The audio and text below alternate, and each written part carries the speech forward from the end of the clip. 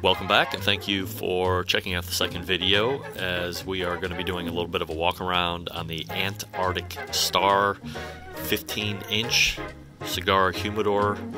This can be found at rwflame.com under the Cigar Humidor section, and I'll put a link in the notes underneath as well. If you are a cigar smoker like me, which maybe you average 1 to 2 a week when it's colder out, maybe not even, but you also have a desire to get good buys when boxes come out on sale, or you have a particular brand that you like, you are somebody that needs a cigar humidor. I've talked to a number of experts in the industry, and after telling them how I consume and what I like to do from a saving money perspective, they tell me that I'm a guy that needs a humidor. This one might be a little bit big for some of you. It says it has a 400 count availability to it. I got it more for box storage when I get them, but also have a number of singles and ones that I would just like to put in the humidor anyway outside of the box just to see what it looks like. So that's how I'm going to be using it. I have spent the last 3 full days seasoning this. If you saw the video before this where I did the unboxing, you notice that I had a little trouble putting on the handle. I did figure that out. You do have to take out the weather seal on the inside, which I'll show you here in a second, in order to access the screws to tighten down the handle. Also, the directions that come with this are not great. There were really no seasoning directions, so I took my cue from Tim Swanson over at Cigar Daily when he was doing a review on his new Air that he had just got for 2 days at 5 degrees above the temperature you would like to hold it at. So right now I've been seasoning this particular one at 73% humidity and 68 degrees internal temperature, or inside the temperature of the humidor. I say internal temperature because I'm a barbecue guy. I'm going to be keeping the humidor at 68, so 5 degrees above is 73. I'll be dropping to 68 as soon as I load these in. You will notice also this is a built-in and a all-in-one solution. So as I mentioned, it does do hot and cold temperature-wise, also humidity, and I'll show you the humidity chest underneath, or the drawer. And you can see here at the bottom, this is where all the exhaust and intake would come as the unit runs to keep proper temperature and humidity and things like that. So if you want to build it into something that you have already existing, you don't need to keep space around it. Everything happens in the front. One of the knocks that I have heard about this particular unit is you have to open it all the way in order to access the trays here. It does come with 3 trays, 1, 2, 3, and then this bottom one is where the humidification happens. So if it's just open like this, the tray is not going to come out. By the way, this is the weather stripping here, or the seal that you need to pull back in order to access the handle there, just to close that up. So you do have to open the door all the way up, and then these will slide out. The little pegs that you ride up to resecure them, they all come out the same way. And then additionally, each drawer comes with a divider, and you have 2 different sections that you can put that in. I took one out of the bottom one altogether because the bottom one I'm using for box storage only, so I didn't need the divider in there. And then, as I'd mentioned, here you have the completely self-contained humidification. So all you need to do is keep distilled water, and it's got to be distilled water. Don't be tricked by things that say words that look like distilled. It could be spring water or mineral water. Don't use any of that, because it's going to not evaporate properly. It's going to cause these to discolor. It's going to cause a quicker end of life for the whole humidifier itself. So distilled water is what you need to do.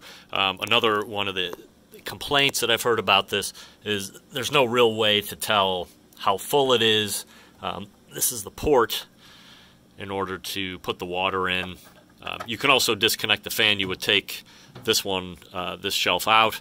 You can disconnect the fan and then just lift the top off if you want, but you can also just use this port with a funnel. It does not come with a funnel in order to fill it up. I found half a gallon is what fits here. There's also, the door's been open too long. You can see here there is a sight glass for how full the unit is. Stand by. But I've also set a reminder for every 2 weeks for me to come in and just visually take a look. This is the fan, obviously.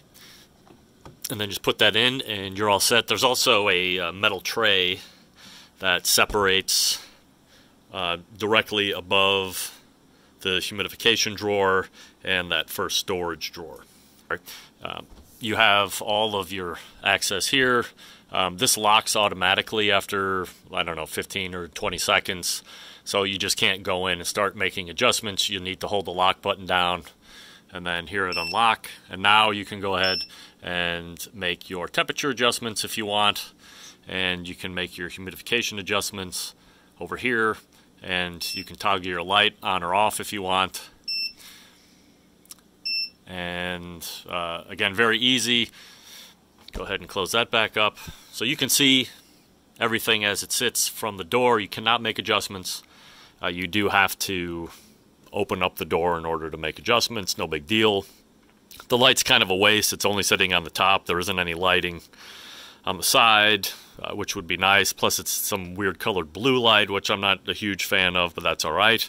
Handle's nice and solid. Unit is solid, nice, heavy. If you go back to the previous video for the unboxing, you can see how it came shipping-wise. Very nice, very easy to just take apart, plug in, and get going. So now I will load it up with cigars.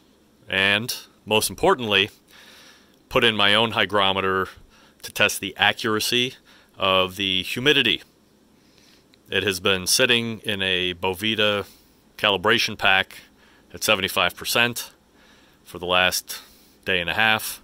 So it has been completely calibrated. So we'll make sure, A, that that is accurate. And then after we load it up with cigars, we'll wait a handful of hours before we come back and check the accuracy with a independent hygrometer to see how accurate it is with the one that's set on the Antarctic 15-inch 400 count Cigar Humidor. So stand by for that. Okay, we have 3 drawers.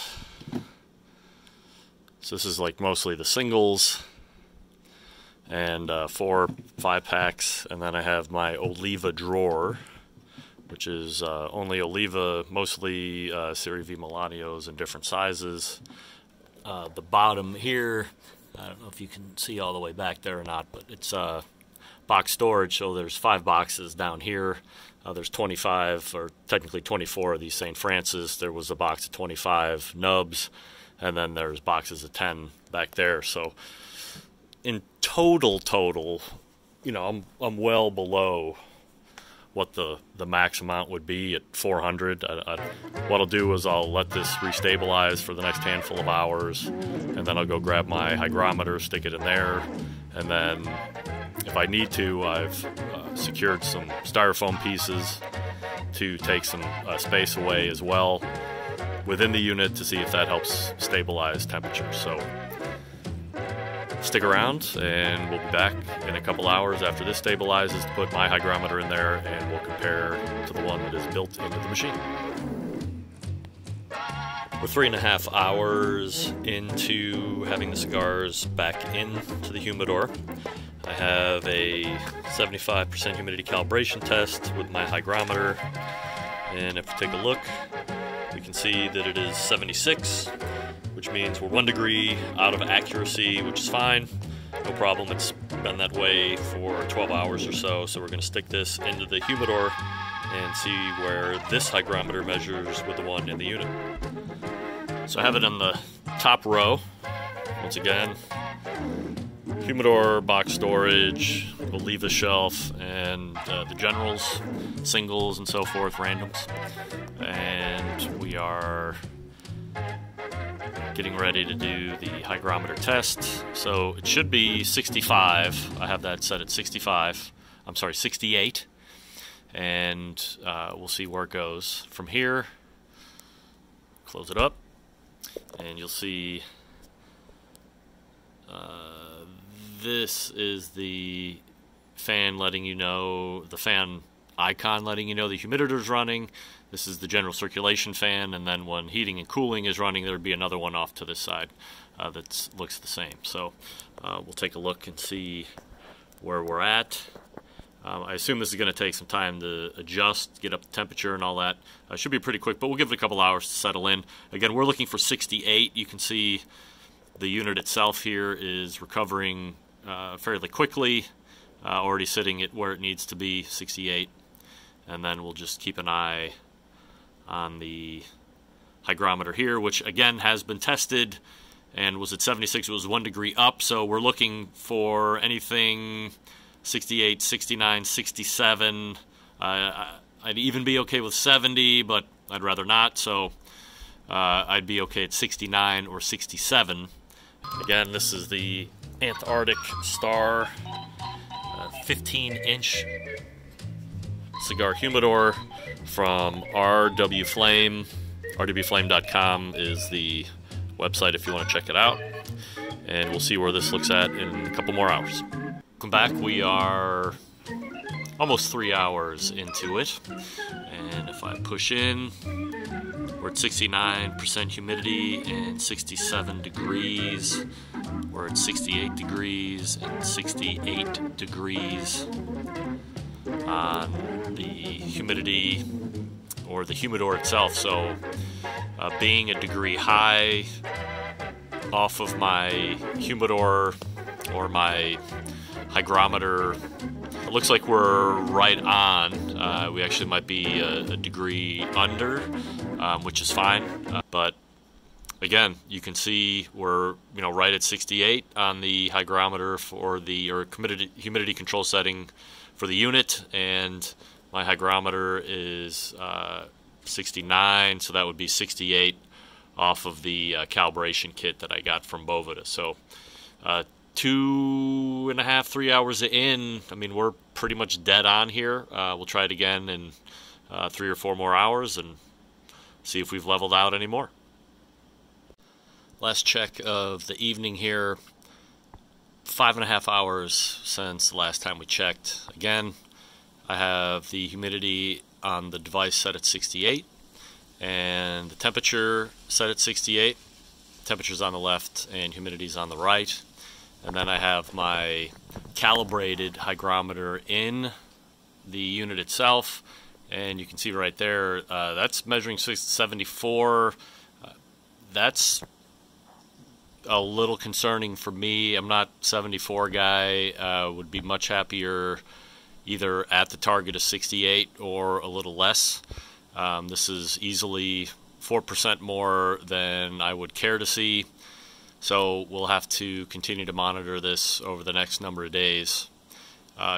Could be it's continuing to settle out, and I might need to put some stuff in it to take up some space. But just as a recap, this unit, again, self-contained, heats, cools, humidity, has 3 shelves, and then its own humidity drawer down there with the fan.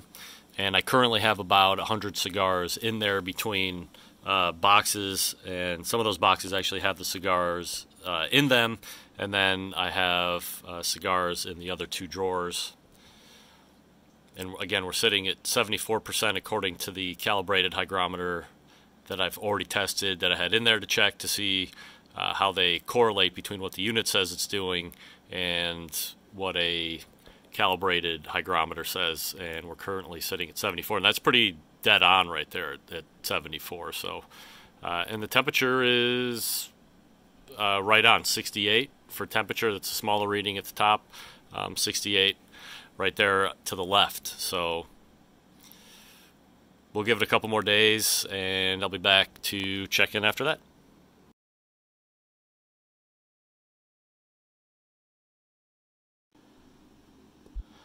Well, the video won't show what I've been doing. I've been messing around with this thing for the last couple days because, as you saw from the last time I had it set up, I was pretty far into the 74, 75% humidity, which was too high for me. Maybe that's okay for you.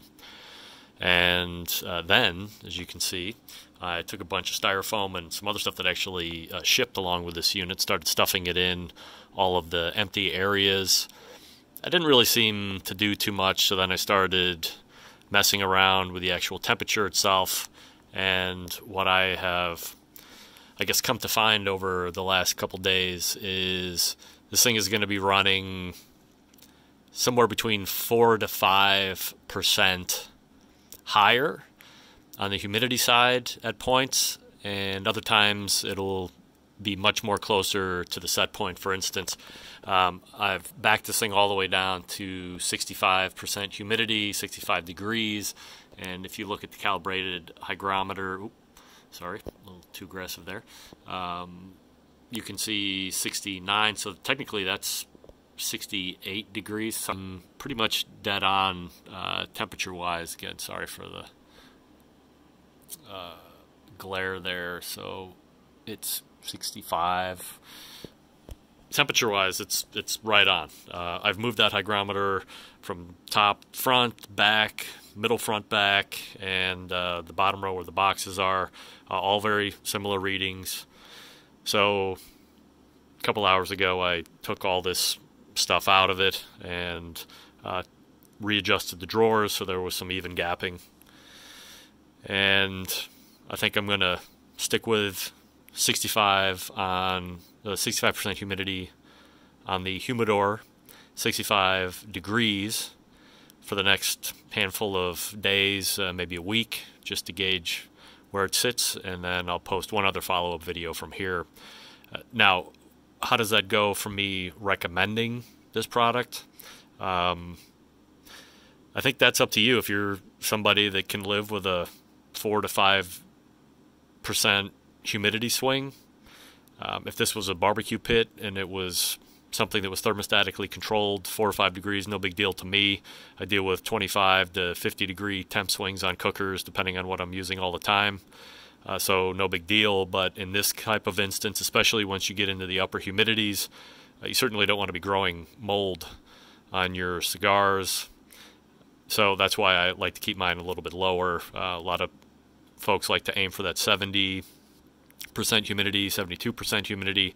I like mine 70, no more, just to make sure that I'm out of that potential mold growth. I'm sure it's much more than that, but I would rather err on the side of caution here. So for a $750, $800 price tag and up to 400 cigar count, the quality price ratio is probably there for a lot of folks. But again, that's going to be up to you if you can deal with temp swings. And maybe it's just my unit. I've seen some other reviews online, the same exact unit, and they have had no issues with temp swings. But I wanted to make sure I was giving you a full review with a calibrated hygrometer, not just going off of what was on the unit. And this is what I've been seeing here over the last week or so. Anyway, that's wrapping it up. I want to thank the folks over at rwflame.com for sending me this unit for review. And if you have any questions, please drop them in the comments, and I will answer. We'll post some follow-up videos coming up in the weeks and months ahead. Thanks for watching.